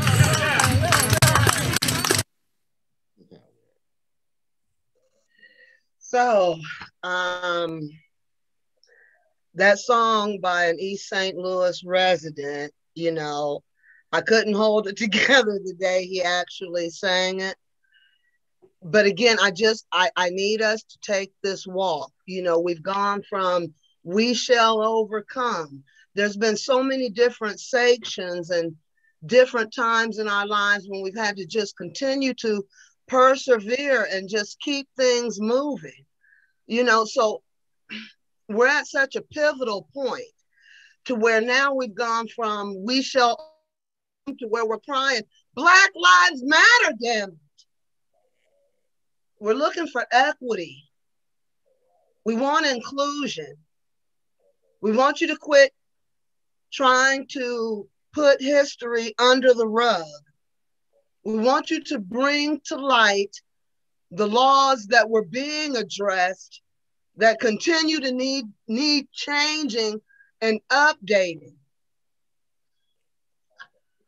I'm not crying today because today is Valentine's Day and it is about where we're going. And we are happy about where we're going.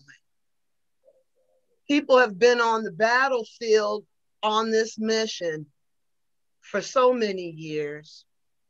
So many years. And I thank everyone who continues to be a soldier in this fight. So to leave us on a happy note, because we are yelling that we need change, who's been willing to go out on a limb to get to the fruit of the tree.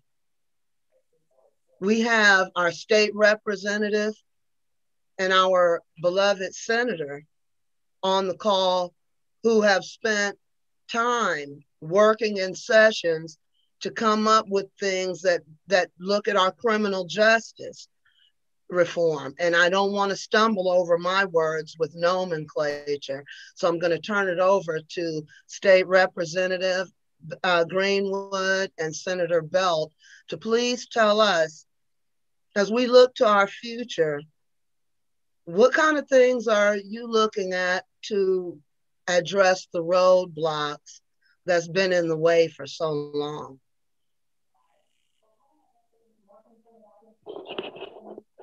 Is that a big question? But I know you got well, we can start by just talking about, we are both members of the Illinois Legislative Black Caucus. Yay. So you talked about George Floyd, and when he was murdered, the Illinois Legislative Black Caucus really set out to deal with issues of systemic racism in our state.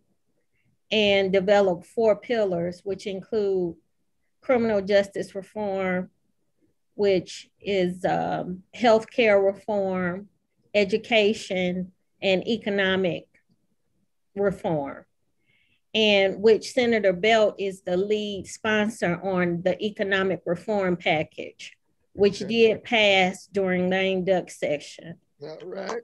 So we have 3 pieces of very important legislation that is on the governor's desk right now for him to sign to begin to address issues that are still happening and occurring in 2021 in the state of Illinois. And we know that it is through policy that we begin to impact communities like East St. Louis, Brooklyn, Cahokia, and all of the surrounding municipalities, Washington Park, and all of the surrounding municipalities that we represent collectively. And so we hear a lot about the criminal justice reform bill because that is the bill that has just been met with the most resistance. And people resist when it's time to change. And I'll turn it over to Senator Belt to throw in some words. And I think, I think kind of Toya, it's like LaToya, Miss Greenwood, state rep. It's like, people really don't have an understanding, when it comes to that criminal reform bill. I know, you're talking about cash bail. So people are like, they want to take the ultimate thing, which is, okay, somebody gets, caught for murder and, now they don't have bail. So they'll just be out on the street, things of that sort are people are looking at or like. Right. People take extreme examples and create a false narrative. So I think we've been really pushing out the facts about House Bill 3653, myself and Senator Belt, through information and discussions just like this on the piece of legislation. So it's not about defunding police, it's not anti-police, it's none of that. It's about correcting policies that have impacted, in particular, Black and brown people in our state unjustly. And it's about correcting those things. Absolutely. Senator Bell?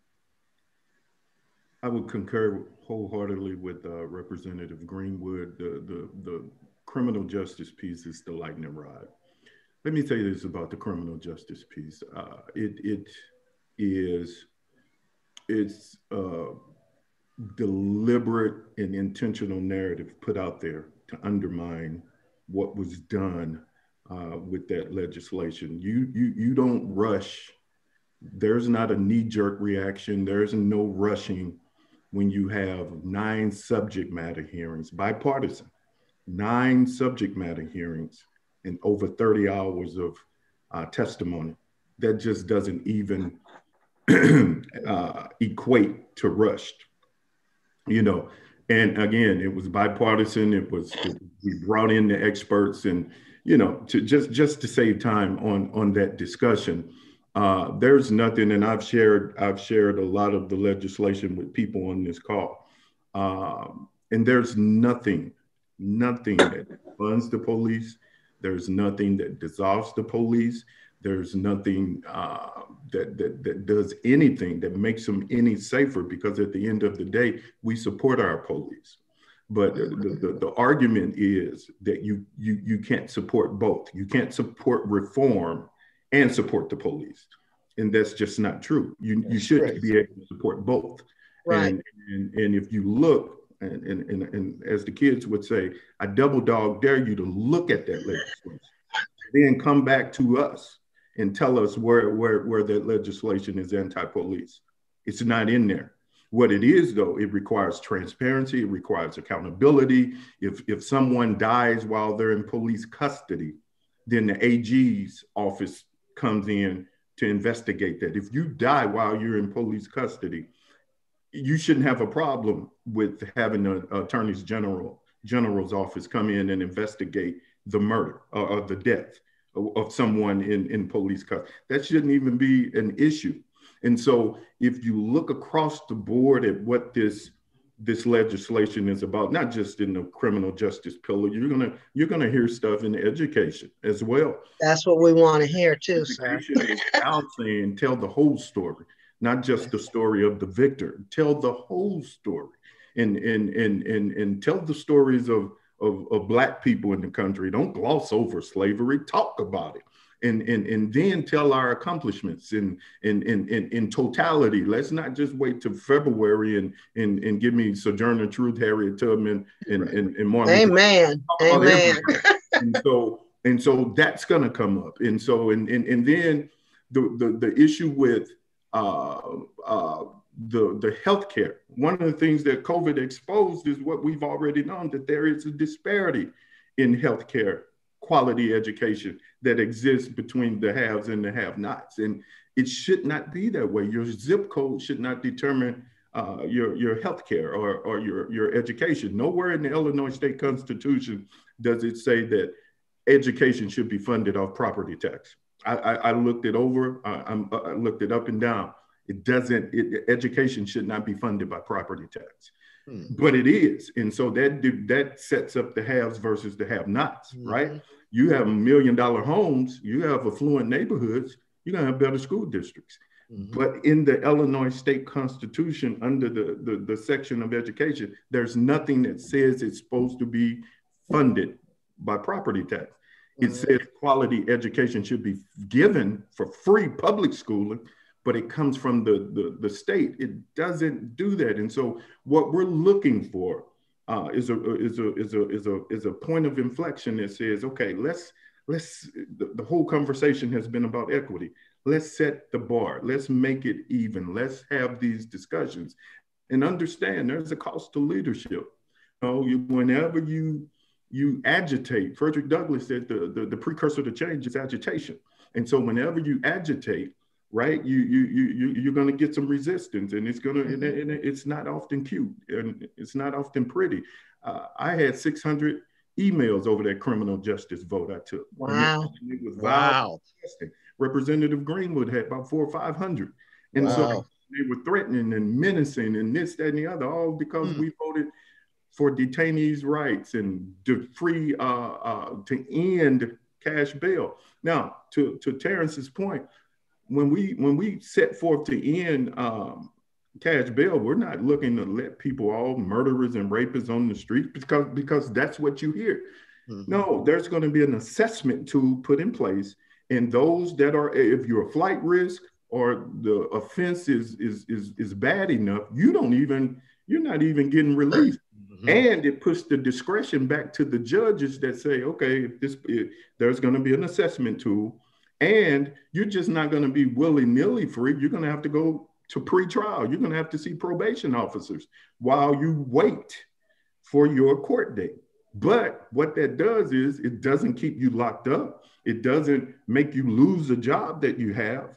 And so you're able to hold on to your job. You're able to go look at jobs. You're able to be with your family. The system, the way that it stands now is biased.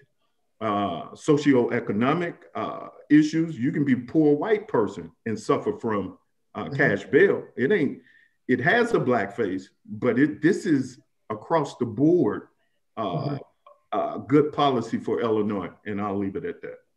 And I think I heard you say a lot about education. Was there, last I heard you were vice chairman of the education committee in the state of Illinois. So is there any updates on that particular process? I'm the chairman now. He's the chair. So we got some congratulations in order, huh? Yeah, so, and now, if there ain't no other chair in the room, his chair is there. Yeah, I'm the chair, and Representative Greenwood is also chair over health over in the House.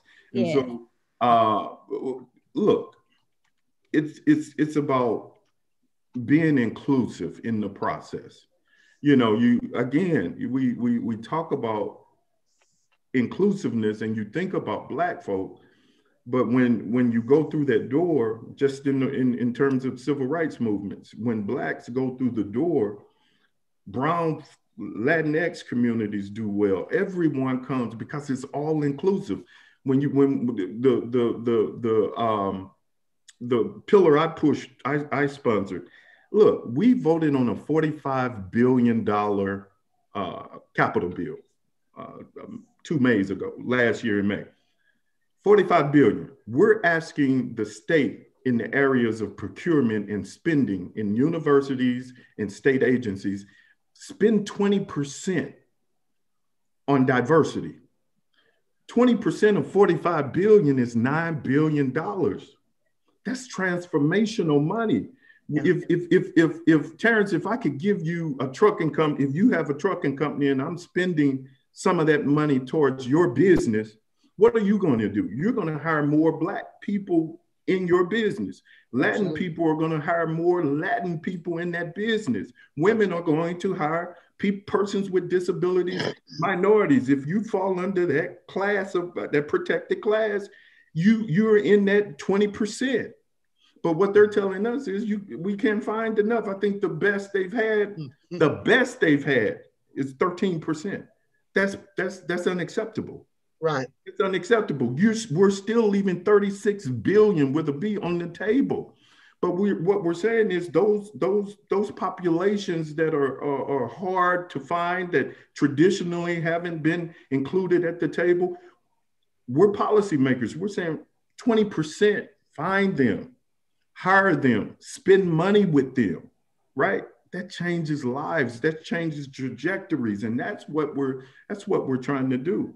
That's empowerment. That should be. It's about the dollars, the speed. It's our tax dollars anyway. It's everybody's tax dollars.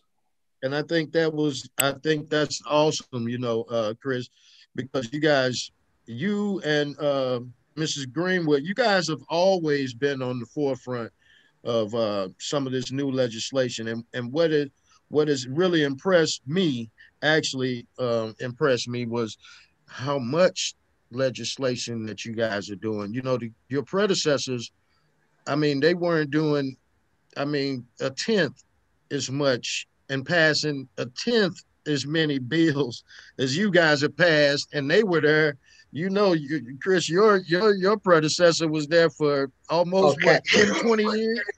But yeah, but then I was just saying that, and I was going into the education piece. No, and LATOYA's as well. But I was going into the education piece because as the National Juneteenth Observance Foundation, we do have a Juneteenth curriculum. And we'd like to see that Juneteenth curriculum in every school across the country.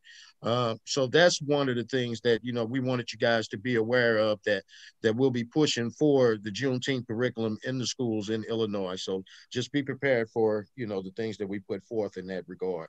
And so with that, why don't we get to understand maybe what some of the pillars of the caucus are, and then we can have our president of NJOF and our communications go over what our pillars are and our education piece as well, real quick. Okay, the pillars for the Black Caucus are education, criminal justice reform, economic opportunity, and healthcare, access to healthcare. Okay, very good, very good. Okay, and Mr. Williams? Well, our pillars, we don't really have pillars because of where we're at. What we have is an understanding, and it's based upon biblical understanding. And that is a scripture that stands out to us all that we need to apply to everything that we do. And that is to study, to show thyself approved, a workman unto God, who need not be ashamed, rightly dividing the word of truth. We have to do that with our history from the very beginning, and that's our pillar. We go out and we find out everything, whether we like it or not, we assemble it together. And I'm so grateful for the education staff. Some of them are on the team today. Dr. Sade Turnipseed, yes. the Juneteenth 101 document. We put things in our perspective, our light. We allow the educators, we allow the authors, we allow the historians, the museum curators to function with complete autonomy and the ability to put together our information. We started out just about studying about Juneteenth, and we have extended it to, you know, our history from Mother Africa to this present day. So that's what we're about. We're doing in the segments. I appreciate so many of them for what we're doing and what they assemble. It's truly amazing. And Mr. Williams, briefly, what about our work here lately to try to connect youth to the internet? I'm sure Senator Belt would love to hear that. One of the National Juneteenth Observance Foundation's initiatives nationwide is Bridging the Digital Divide.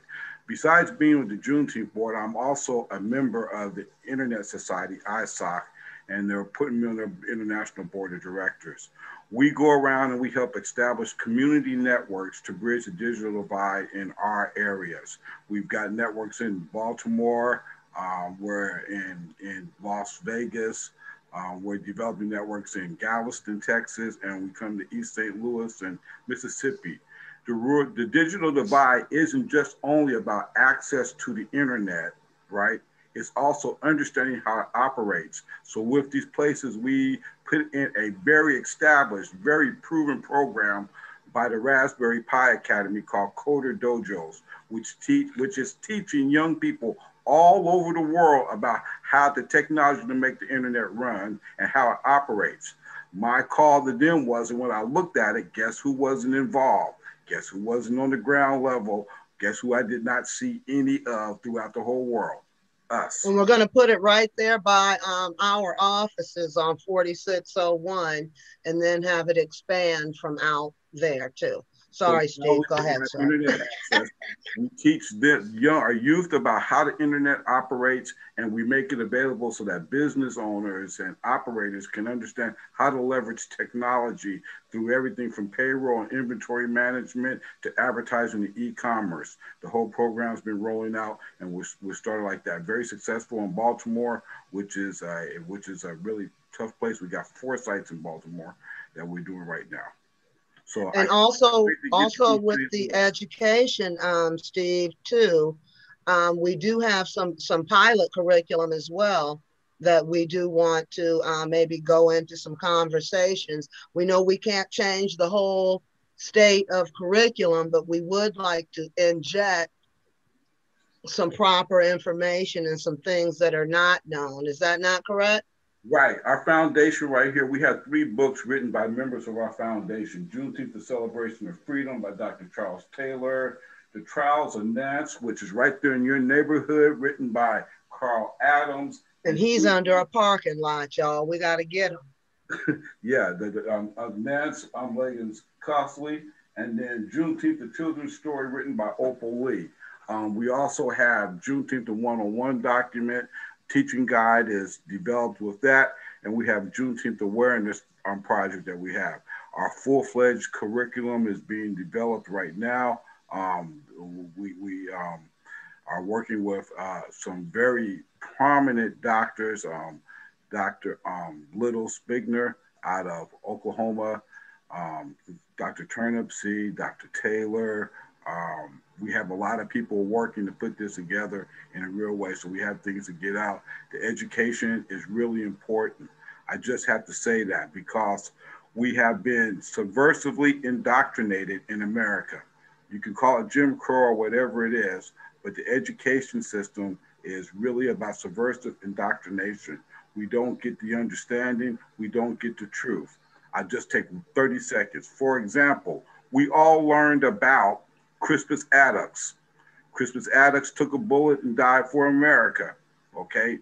The story wasn't completely true, but the greater story is Peter Salem, the hero of the Battle of Bunker Hill. Peter Salem stood up in the middle of the Battle of Bunker Hill, shot the British commander in the head, and told the rest of the 13 officers how to fight and get down the hill. And they wrote letters of commendation to George Washington about this man. We don't hear about him because that means he died of old age. We can win.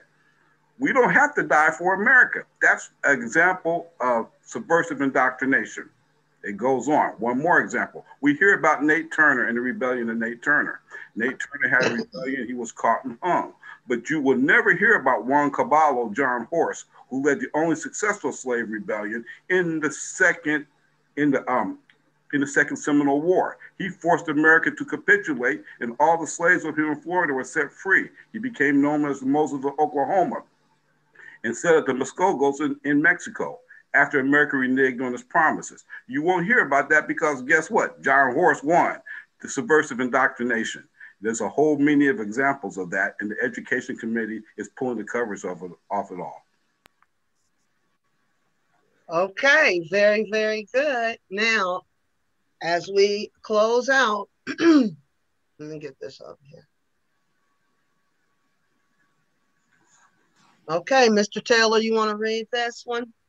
Okay. This is the last verse of the Gettysburg Address. Okay.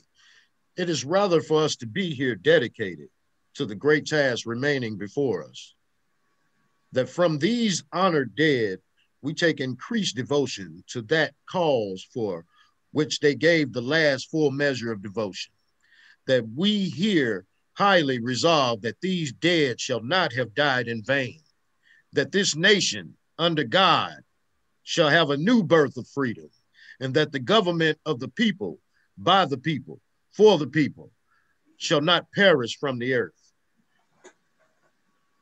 Absolutely.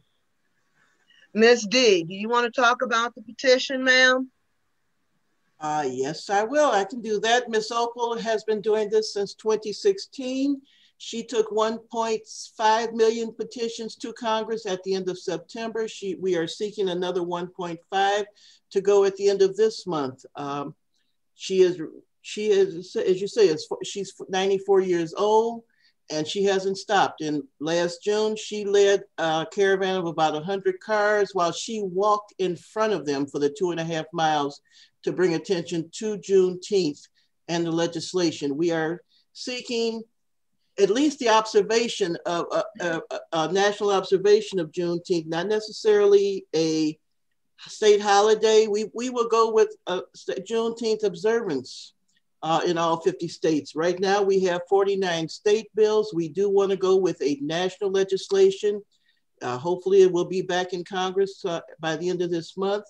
We need your support. We need you to get your mailing list to tell people to go to juneteenth.us and sign the petition. Tell your friends to sign the petition. Put it on your websites and pass the word that we want Juneteenth recognized because it does complete the cycle of freedom in this country. All right, Dean. Now, just to make it perfectly clear, are you stating that we have 1.5 million signatures at this current time? Our organization, Miss Opal's group, has obtained, at this point, we're at about almost 1.7, I believe. We have not stopped taking petitions. And it is our understanding that there are other organizations that have petitions out there that could contribute another 800,000 signatures to that thought that we want Juneteenth recognized. So if we can all team together, and Juneteenth is a group activity, we would be over 2 million signatures of folks that want to see Juneteenth come to the forefront and take its proper place in this history of our country, because we have been here from the beginning. As Steve says, Revolutionary War, we were there. We have been involved in every war. We invented everything because we were the ones doing the work. Hello. So we don't have the recognition because we could not write. They did not allow us to read or write. So we didn't get the trademarks, but we did invent the things that had to be done. We helped build Washington, D.C. We are still building this country. We want to get Juneteenth out there. We want to get the education. We want to uncover the stories that they have hidden that you don't know about. We recognize June 19th, 1865, but that really wasn't the end of slavery in this country. The Native Americans had slaves in the Western territories for at least another year. It was in June of 1866 before you had the treaties with the 5 so-called the nations of Steve, you better jump in and help me. 5 Indian nations. The five so-called civilized tribes. Civilized nations. That's the word I'm looking for. Thank you. Civilized tribes: the Creek, the Choctaw, the Chickasaw, the Cherokee, and the Seminole were the last ones. So a nation is comprised of its states and its territories. So in the complete story of Juneteenth, on June 19th, 1862, America abolished slavery in the territories. It was part of Abraham Lincoln's progressive legislation to end slavery in America. And it was not finalized until the Treaty of 1866 on June 14th, 1866. So, and those freedmen went on to found 100 Black towns in the area, of which we had 66 in Oklahoma and 12, I believe 12 or 13 are still in existence. One of those 100 towns was Tulsa. 89 Black towns in Oklahoma, 13 are still in existence. Edward P. McCabe used some of the events that you talked about earlier, Stephanie, to encourage, and that's what they're talking about, tell them to go west. They were telling them to go west at that time because Black people were establishing independent towns and attempting to make Oklahoma a Black state. So those freedmen, and those formerly enslaved were all converging upon Oklahoma and building an economy and building a life and a society for themselves. All right. Now is our national queen on the call? There you go. Do you have any statements for us that we can get from our queen? And then from that, Sylvia, I would ask you to give us some thoughts on the pageant again, please. Scholarship program. Yeah, the pageant scholarship program, yes. It's so new and exciting. Saniyya, are you on the call? Hi, Saniyya. You know, it took, those women planned for 2 years. So, you know, it took a lot of work and dedication and effort to make sure that this took off, and I appreciate them for it. We want to thank all of our coordinators, and especially Miss Sylvia Harris, who I believe is on the phone with us. And she's working as our national coordinator this year. So we want to give our props and our thank you to Sylvia. And Miss Saniyya, thank you for everything that you're doing. Move forward, my friend. Go ahead, Saniyya. What was the question?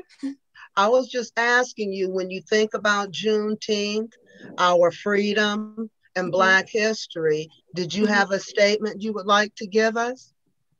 Well, Juneteenth means to me that we are free and that we are leaders. Juneteenth allows me to imagine how hard it has been for our ancestors and to acknowledge any feelings of freedom that it took them to get to where they are. Absolutely. Absolutely. And what's the name of the college you've just been accepted to? Delaware State University. That is wonderful.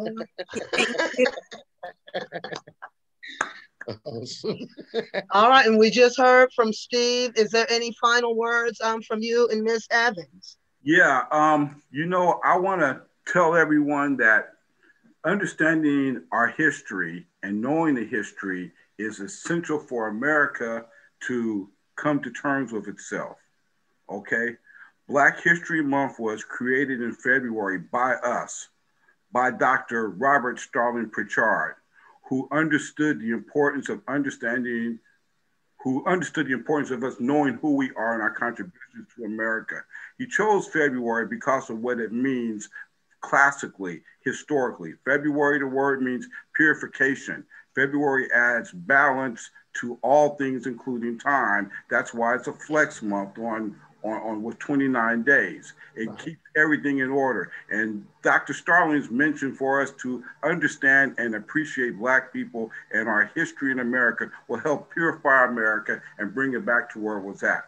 We set the first Black History Month. We set the first month at any time. Nobody had anything behind it. And Dr. Starling's inspiration was not only Black History Week, but the Juneteenth celebrations which he participated in. So with the Pan American Pan African Institute, he decided to bring the focus upon that and was a staunch supporter of Juneteenth and Doc Myers. We want to let everybody know that the things that you can do right now, sign the petition as on the front.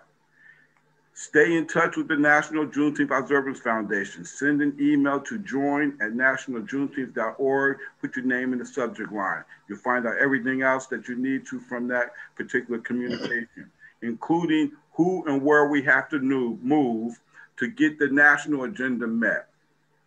So look forward to you all celebrating this year the legal observance of Juneteenth in one form or another.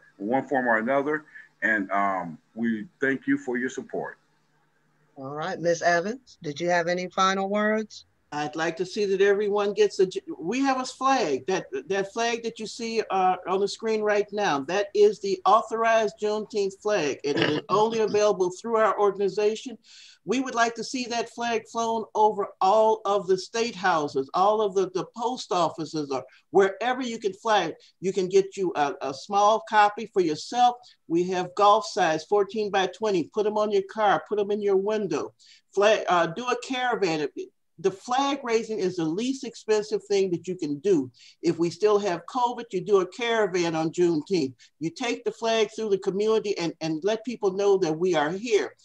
In Chicago, I know the Puerto Ricans have their flags hanging out of car windows at the same time period.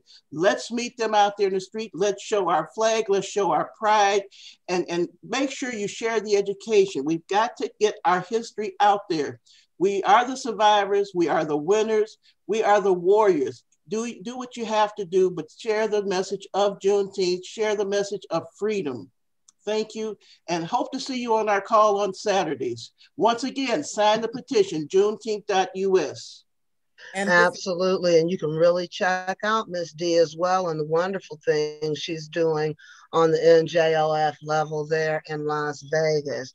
It's a beautiful flower that is sprouting, and last year I think her numbers just were overwhelming. So kudos to all that you do in your neck of the woods, and kudos to what you do for us nationally. Thank you to you both. And lastly, but not least, I'm Sylvia, and I'll speak to the National Miss Juneteenth Scholarship Program. Please do. We are giving young women the opportunity to showcase their talent, their intelligence. We're empowering them. And we are in the process of putting this together for the country. We are including all the states, and we're asking everyone to participate. We are also, there is a scholarship program. So we are fundraising to raise enough money in order to give the young ladies the scholarships that they compete to win. So if you're interested in donating, check in with us, and we would be happy to have you as a part of not only the NJOF family, but the National Juneteenth Miss Juneteenth pageant. Scholarship program. And help us honor our queen. When you see us put her image up, share that image. This is one young lady we need to be very, very proud of. Extremely. Thank you. And also to Miss Opal as well, as she walks to bring awareness. Absolutely. And don't forget our father of this all, the Reverend Ronald V. Myers, Sr., MD, who traveled this country and the world, bringing attention to Juneteenth like no other. Absolutely. The doc took it and brought it from Israel to Africa to Asia, everywhere he went, Alaska, anywhere he went, and pursued Juneteenth. So let's not forget Doc Myers. And without we love him. Absolutely, we love him. State Representative Greenwood, who have held in the whole time, ma'am. Your input has been invaluable. Do you have any final words or thoughts to leave us with on Black History Month as we reflect on the importance of Juneteenth? I'm just here to assist, Stephanie, as always. So anything that you need from me to push this forward, I'm here to help. Thank you, ma'am. Senator Belt, sir, any final thoughts? I would agree. Just let me know what we need to do. The whole governance experience means that it has to come out of one one of the chambers and go past the other. So with us being here, you have the House represented and you have the Senate represented. So just let us know what we need to do and we'll get it done. You have both houses represented. Yeah, okay. Thank you, sir. So we in the house, sir? You're in the proverbial house. Okay. Mr. Belt, Mr. Greenwood, Mr. Belt, and Mr. Greenwood, please make sure you get in contact with D. Evans, our communications director. We want to make sure we can work closely with you guys and give you all the support that the National can to get the program going. Ready? Absolutely. Okay, and before we go on, I want to make sure that we give opportunity for any municipality. Mayor Curtis McCall, Francella Jackson, we would love to hear any final thoughts from the two of you out of that beautiful village of Cahokia. And as we talk about moving forward and loving it, is it now time to say anything about a new name? Can we do that yet? I've been bubbling over.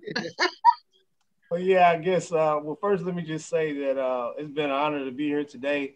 I really appreciate it. You know, as an educator myself, it's been very enlightening to hear the wisdom and the knowledge given by Mr. Williams, as well as the efforts that State Rep Greenwood and Senator Belt are doing on the higher level to kind of counteract the whitewash of the curriculum, as well as in the criminal justice and the health reform area, as we know that these disparities are there. So it just was very enlightening today. It was a pleasure to be here. Thank you, Stephanie Terrence, for always having the village of Cahokia's best back out here, and we appreciate you guys. And I guess, yes, it would be a great time to just go ahead and announce that, yes, we can officially call ourselves now Cahokia Heights, Illinois. Okay. Way to get that job done. It was an election that was had on this past November, which there was a referendum on the ballot to consolidate the areas of the village of Cahokia, the city of Centerville, Illinois, and the village of Allerton, Illinois, into one municipality. And then it overwhelmingly passed. And so, yes, we are now Cahokia Heights. So watch out for Fairview Heights. We're coming. Higher heights, higher heights, higher heights. It's beautiful. Absolutely. We also want to wait, Miss Jackson was going to say go ahead, Francella, go ahead. Can you guys hear me? I did unmute myself. Yeah. So I just want to again thank you guys for this opportunity. You know, it's just been wonderful, and also, and I know I keep talking about Mayor Curtis McCall, but I'm telling you, he has done just tremendous things in East St. Louis, which made it possible for the city of Cahokia Heights. When he first declared Juneteenth Day in the village of Cahokia, the first mayor in this area, unfortunately, we still have work to do because we had people that look like us asking, what was Juneteenth? Wow. And then also, let's not be fooled. I think these 400 years taught us something. You know, the slaves were freed from the plantation and slave masters, but guess what? Those sons, grandsons, great-grandsons, great-great-grandsons, their legacies are in those boardrooms. They run these prisons, they run these healthcare systems and things like that. So we cannot be fooled by that. We still want to end systemic racism. And it's so great to hear about our state legislators and what they are doing because they look like us and they're promoting our agenda. And I think back when I went to Ghana, Africa in the late 80s to go to that door of no return and go through those slave castles. I grew tired of being tired of being tired. I've had some rest now and I'm ready. People fought for equality, but like so many others on this call, I want equity. And we said we're going to end on a good note. So the good note is,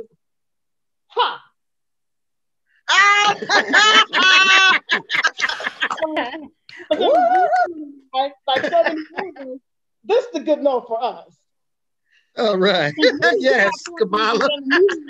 Juneteenth came. So, hey. It's beautiful. It's beautiful. And I do want to say, all over the nation, we are really looking to have our Divine Nine in any capacity help get us to carry this torch. We need help bringing light to Juneteenth. So we do want y'all to consider that as well. I'm putting that out there now. What about Mayor Banks? Do you have anything that you would like to add? No, I don't. Just what Francella said. Okay, now Mayor Banks, you guys found y'all found Mother Baltimore's headstone. Y'all gave her a headstone out there, didn't you? Well, you know what? I don't know. I don't want to claim something that I'm really not have knowledge about.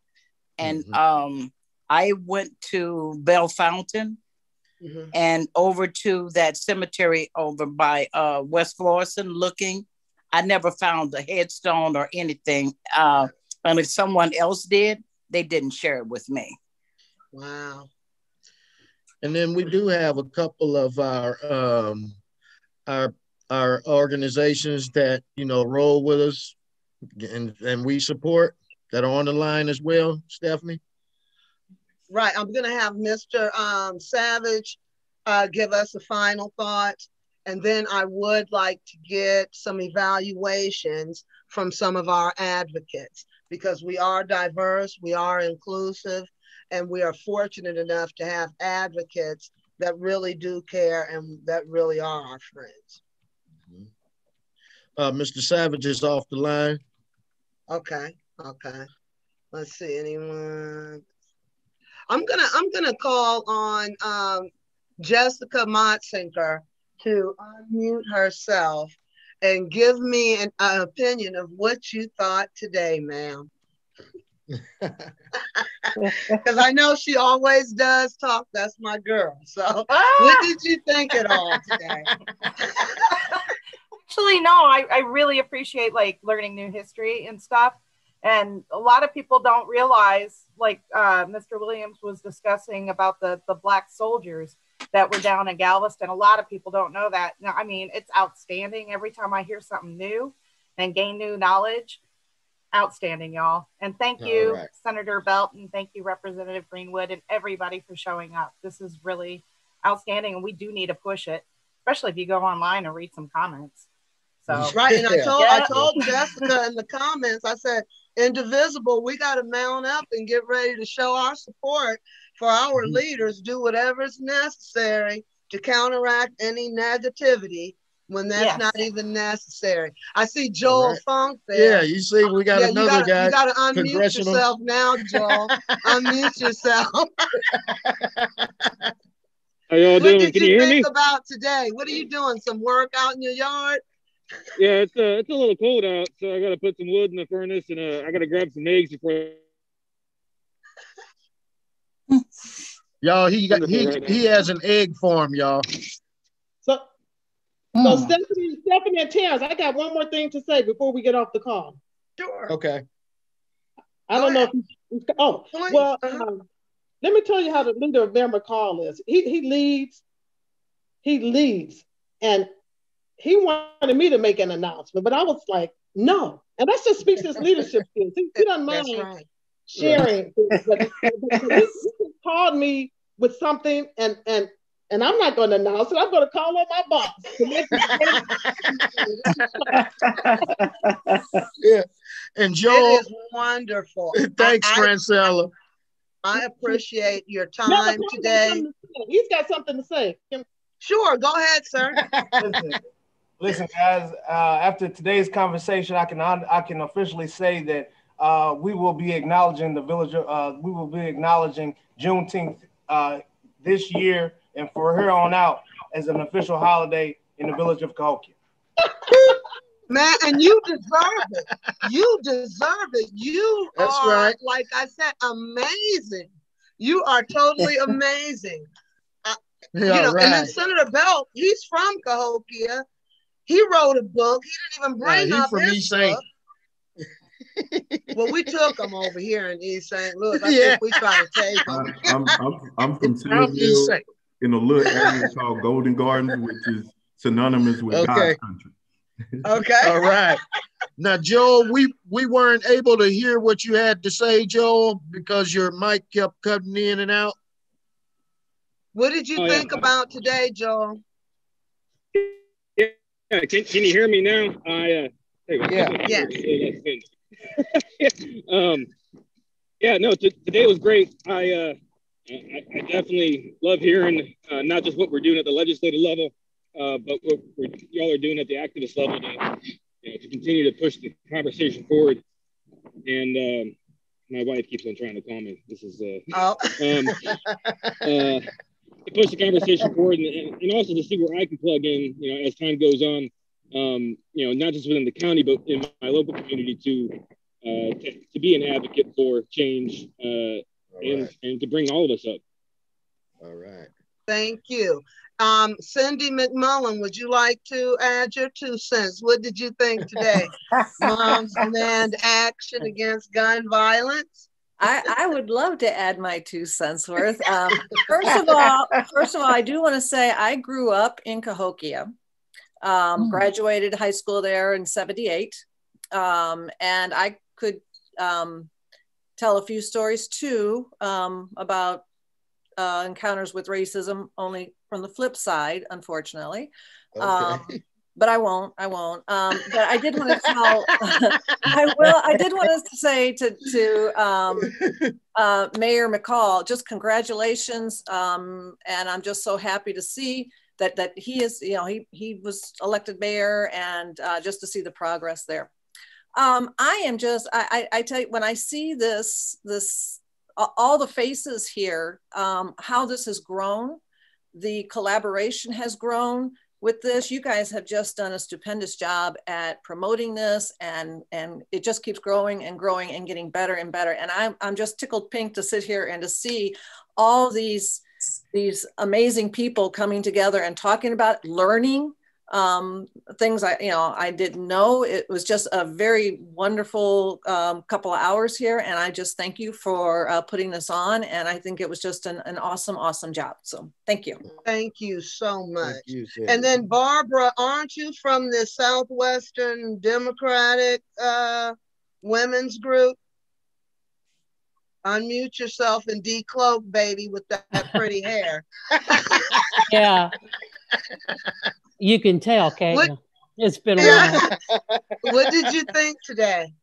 I just thought it was absolutely wonderful. I learned a lot. Like I said in the chat box, you can't learn this stuff in school. No. And it's nobody's fault that that's here, but what we can do is to strive to make it change to where we can read these stories. Everybody has a right to know this and to have a pride in their ancestry. And it's just wrong that we take it away from people. And Barbara, what group are you with? Well, I'm with the Southwest Illinois Democrat Women, but I'm also with the Illinois Democrat Women. Right, we got Juliana in office with that one there, didn't we? Hey. I just wanted to throw in that. And Karen, I'm always messing with you, Barb. I love you. Thank you. And Karen Sandifer. Okay, I'm not gonna. I'm still gonna stay dark, but the word that keeps popping out at me, and I guess this whole thing has helped me to clarify the meaning of equity, and that's probably my biggest concern. I looked up the definition. It said that it's really about what people need, because if there's a deficit, then you can't just do equality. You have to give some people more than other because they are in more need. So that's the big thing that I'm taking away today. I did sign the petition, I shared it, and I think that the Juneteenth is gonna, for me, it's important because it's a chance to celebrate a very important moment in our history, to reflect and to rededicate ourselves to progress. So it just needs to be a national holiday for those reasons. And I'm sure I'm leaving something out, and I'm looking forward. I guess I'm going to speak as Sierra Club because I think I'm the and so then add in there our book drive real quick and do it real fast, okay? Look on CDSS or Sierra Club Kaskaskia group. We're trying to buy books, and we have a list of suggestions where if you want to buy them from this independent book dealer, that is when you look for the promotion for it, you'll find the book dealer trying to buy local in Illinois. And then to donate, we're focusing more on third graders or the reading levels around that age group, and hopefully get enough that we can give them to all the children. Absolutely. And then so somehow, and we're working with CDSS, and Sierra Club is working together on that because CDSS has that connection to the school district. So we try to collaborate like that. And then also my dream is to donate peach trees at some point. Right. I'm thinking peach trees, but yeah, that's all I'll say right now, I guess. Okay. Well, thank you so much. If there's anyone else, I am East St. Louis. If you have a final word, you know we love your word, and then we're closing out, sir. He's gone. Okay. All right then. So we are Dr. Turnipseed with the podcast. Dr. Turnipseed. Oh, Dr. Turnipseed. Hi, sis. Go ahead. Hey, y'all. Greetings from, wait a minute, greetings from South Chicago or South Illinois, Mississippi. Since you all are North Mississippi, I guess we're South Illinois. But I did want to say thank you so much for such a wonderful, pleasant surprise on this very cold day here, even in Mississippi. And it just warms my heart to see the reception and the embracing of our culture, our narrative, and the way that it is being promoted on the political front as well. And so thank you all for the work that you're doing. And I do want to invite you to our podcast this afternoon. I'm going to copy and paste the link. We will have on this very special Valentine's Day a Love Supreme presentation by Dr. Al Gurrier from Las Vegas, and he's going to talk about our youth, our truth, our love. So that's our Love Supreme. So I'll paste the link in the chat right now. Thank you very much, Dr. Turnipseed, for getting that message out. Again, you know, all things Juneteenth, and we must support each other and help to get the message out. So much respect and love to all that you do. Thank you. Thank you, Queen, for gracing us with your presence. Thank you, Sylvia, for all that you do to keep us abreast of all things dealing with pageantry, and sticking together. We love you as well. We love all of our guests today. And if you would like to be part of Juneteenth, if you would like to learn more about our programs, connect to future events, help advocate for Juneteenth, learn about Illinois Juneteenth Committee or our national foundation, please send me an email at sbush@cdss-esl.org. You can also call or leave a text message at 618-514-3199. A new people, a new freedom, a new star bursting over the horizon. We were ever changed by the events of history, and we look forward to greatness. So this is not the end. We crossed that out, y'all, because it is just the beginning. This was brought to you by Community Development Sustainable Solutions, pillar of excellence for the state of Illinois when it comes to dealing with structural racism, crime, and violence. By Juneteenth-EAST St. Louis, and our newly developed Illinois Juneteenth Committee. All things Juneteenth, y'all. Together we rise. Juneteenth.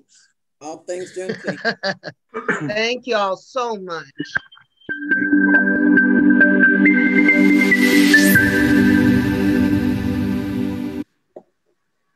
Bye-bye, everyone. All right. Bye. Thank you. Bye-bye. Have a great rest of your weekend, y'all. Happy Valentine's Day. Happy Bye-bye. Valentine's Day, everybody. Happy Love Valentine's you all. Day. Love you all. Love you.